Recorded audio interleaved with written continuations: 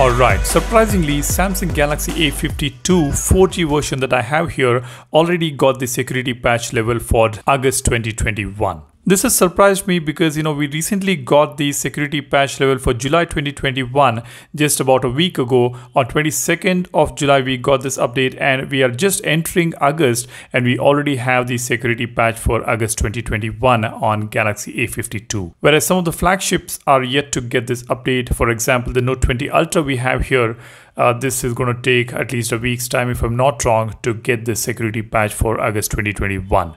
The Galaxy A52 series owners should be happy because Samsung is actively releasing the security updates ahead of time, which is really important to know.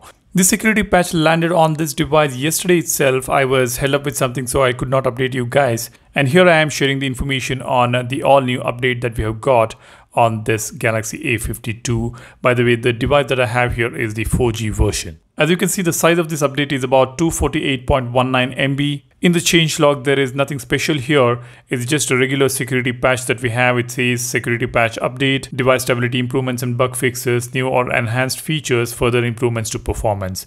I'm going to download and install it and let you guys know in case if I find any new features. If you have already received the update, do let me know if you have found anything new here.